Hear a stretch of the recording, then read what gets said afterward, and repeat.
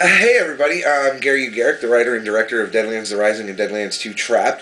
Have to forgive the sort of quasi, really low quality video here, but I'm shooting this on my digital still camera. Basically, I wanted to give you guys a tutorial on how to make your own HD DVDs. Two types of HD DVDs actually, or three, depending on how you look at it. We're going to use RIDisc data, which are 15 gigabyte single layer HD DVDs. And how you can tell an HD DVD from a regular DVD is the backside. An HD DVD has a red background, like this one. And this is a DVD dual layer, which we're going to use to make a 3X DVD, otherwise known as a 9 gigabyte HD DVD. So just shy below, so it's dual layer but small. Some people ask me what type of dual layer media I use. I actually buy WIN data from Micro Center, and sort of like, whoa, WIN data, that's crap. You know what? Media is not crap. Sometimes media is, but 9 times out of 10, it's the burner you own, the software you use, and how well you maintain your computer. You cannot be ripping DVD after DVD after DVD if you have a computer running Windows XP with 512 megs of RAM in it. Sorry, it just isn't going to work. You need 1 gigabyte, 2 gigabytes. I mean, I use 4 in my machines when I run Windows XP. This machine that you see behind me, you're in my little office area here at Wet n Wild Radio Films. You are looking at a machine that is running Windows Vista Ultimate, and it's only because the HD DVD software is not compatible with Windows 7. And XP is kind of old and outdated now, so had to go with something, newer. But anyways, we're going to be using ULEAD DVD Movie Factory, and I'm going to show you a couple different ways to make an HD DVD. I'm going to show you how to make a standard HD DVD, which is just like a regular DVD with, standalone menus. And I'm going to show you a trick that's not many people know how to do in ULEAD, which is how to make an advanced HD DVD, which is the type with the pop-out menus like you would see on a regular HD DVD or Blu-ray. You're watching the movie, you hit the menu button, menu comes up, but the movie still plays in the background. Now, with ULEAD DVD Movie Factory Plus, the HD DVD Advanced feature only comes if you have the HD DVD pack, which is like a $20 add-on. Now, what some people don't realize is when you open the Advanced thing, it gives you two options, a 4.7 gigabyte HD DVD, which is a DVD-R, single layer, or the 8.5 gigabyte DVD dual layer, which are 3X DVDs. Now, the problem in that it lies is that it doesn't tell you can do 15 and 30 gigabyte discs, but you can. It just doesn't give you the option, but I'm going to show you how to get that option and make a working disc. I am going to open ULEAD DVD Movie Factory 6, which is 6 Plus, and I have the HD DVD, an HD pack, installed with it. Together the software runs about $100. Now, I promised I would show you how to do an HD DVD Advanced, as you can see right here. Okay, and I was going to show you how to do it with a 15 gigabyte single layer disc.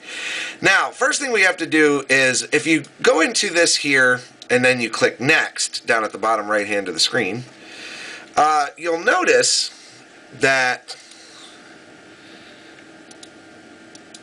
the only options that you get are 4.7 gigabyte and 8.5 gigabyte DVD. Now, we are making an advanced HD DVD. You saw me click on it, and you see it says HD DVD right there. Now, what you want to do in this situation is you're going to want to click the back button, and then you're going to want to hit New Project, hit HD DVD Standard, which is up here,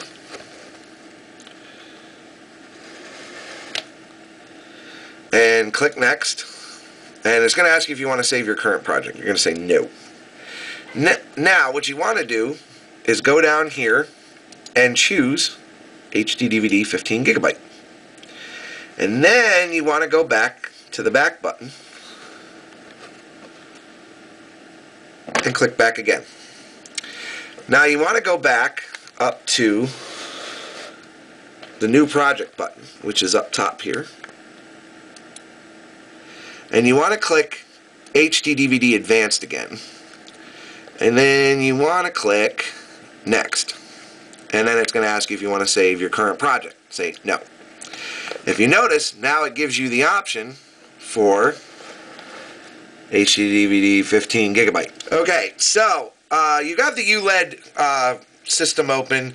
You're rocking a 15 gig disc, you know, which we had talked about earlier.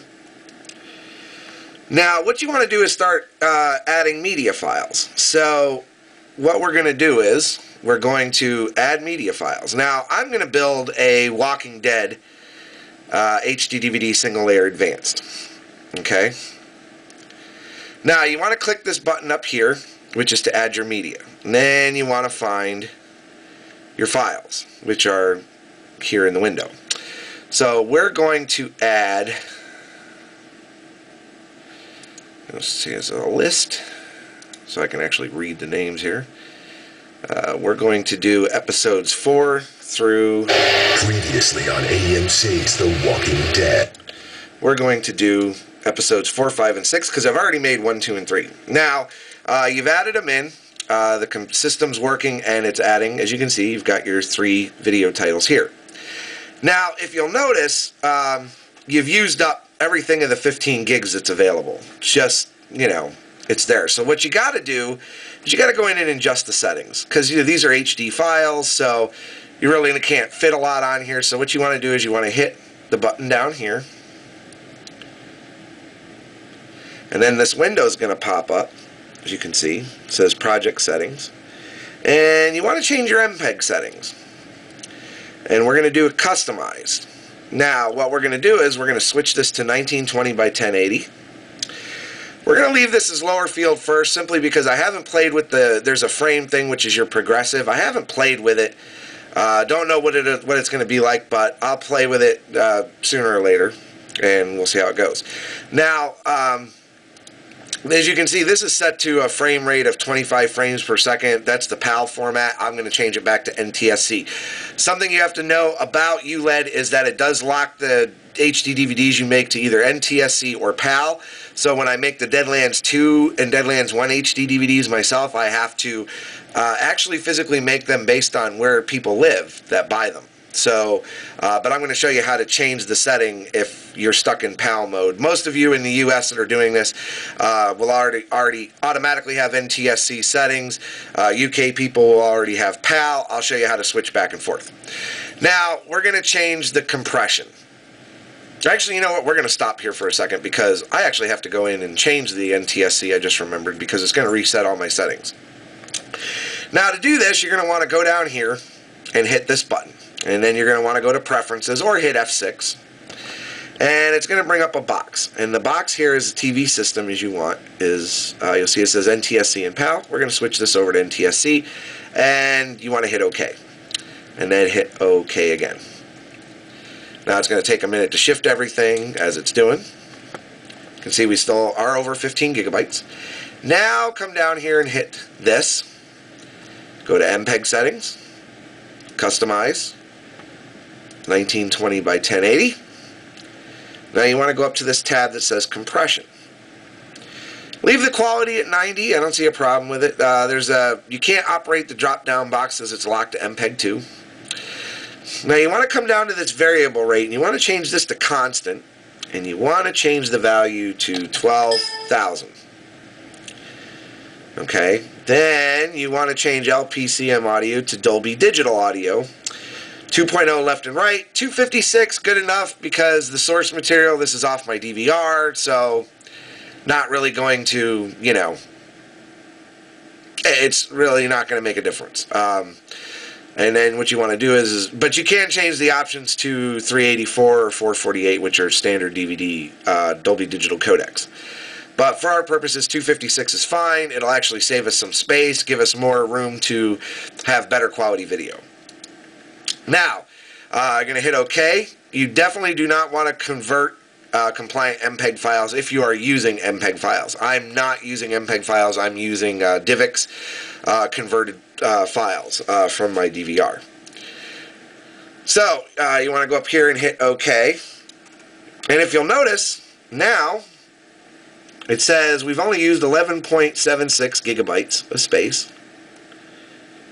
and we still have about 2 gigabytes of room to play with. But we don't want to get too cocky just yet because we need to add toys and stuff to this. So now what you're going to want to do is you're going to want to bring your mouse down here to the next button and click next.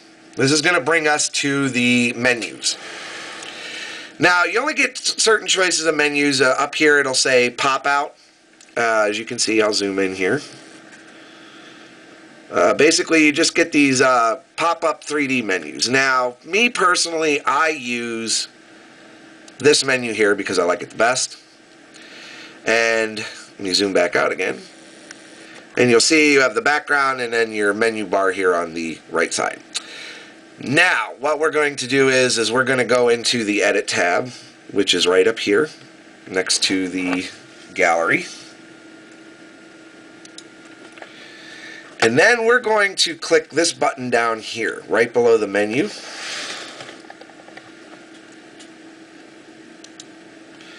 And this is going to allow us to change the background.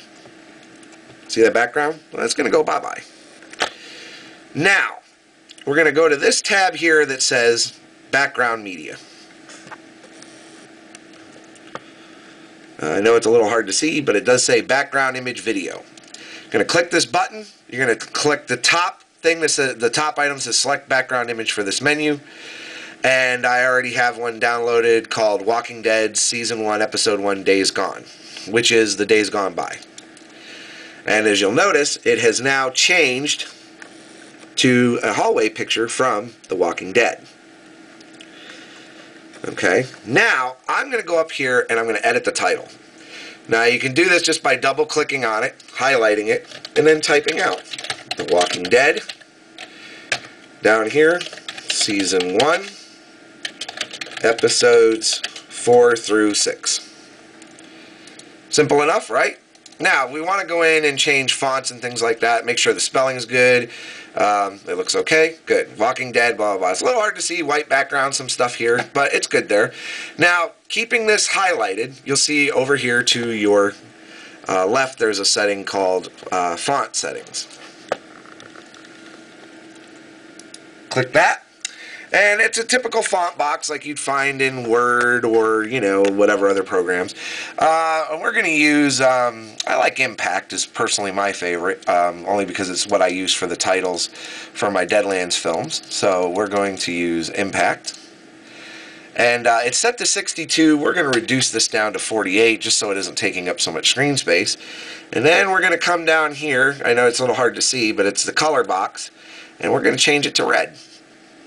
And then we're going to hit OK. And as you can see, it's now a little smaller, Walking Dead Season 1, Episodes 4 through 6. Now, right down here, this is the tab to edit that menu. Now, what we're going to do, too, is we're going to add some music to this. So, you're going to go up here where it says Background Music, you're going to click that and select a music track for this menu. We're going to use the Walking Dead opening credits. Now it's in. Now you'll have a background menu that loops about every 20 seconds.